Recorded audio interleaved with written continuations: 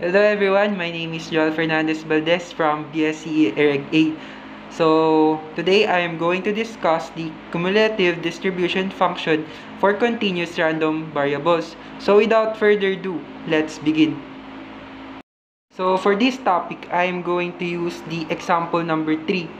So, example number 3, the time until a chemical reaction is complete in milliseconds is approximated by the cumulative distribution function.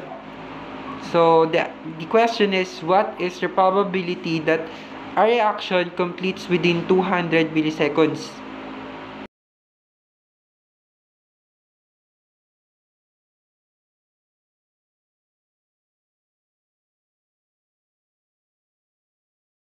So the first thing that we need to do is to know the given. So fx is equals to 0, x less than 0, and 1 minus e raised to negative 0.01 x, 0 less than or equal to x.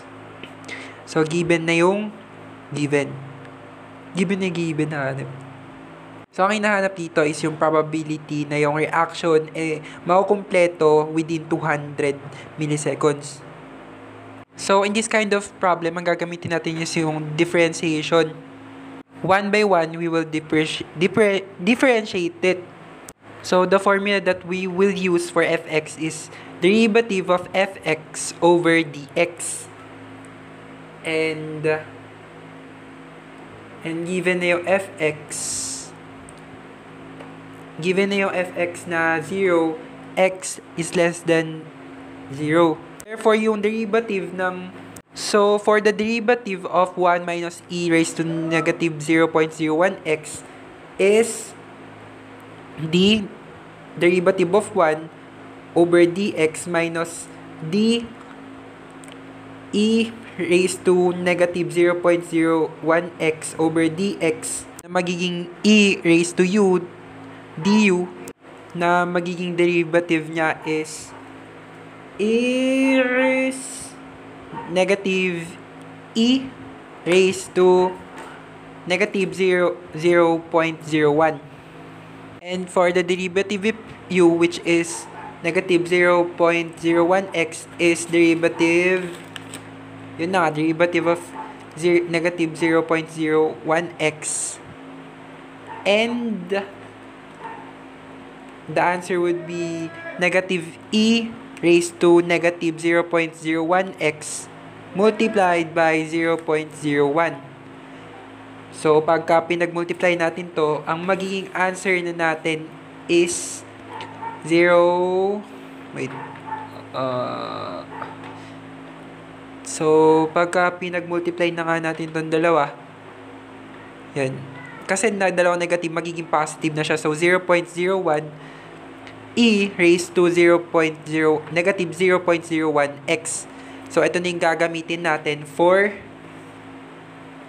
1 minus e raised to negative 0.01x. Substitute natin yun. So, ito na yung gagamitin natin.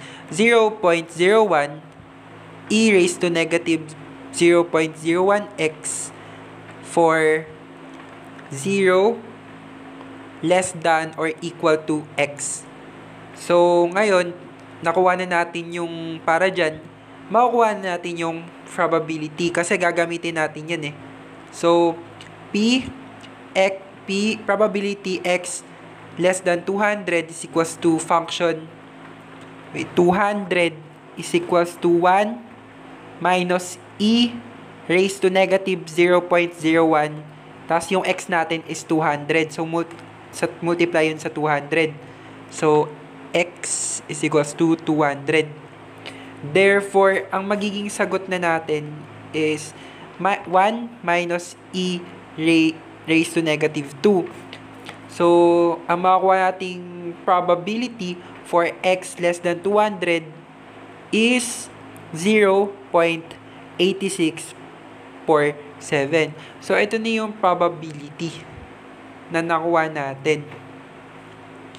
And ganun lang kumuha ng probability for cumulative distribution function for continuous random variables.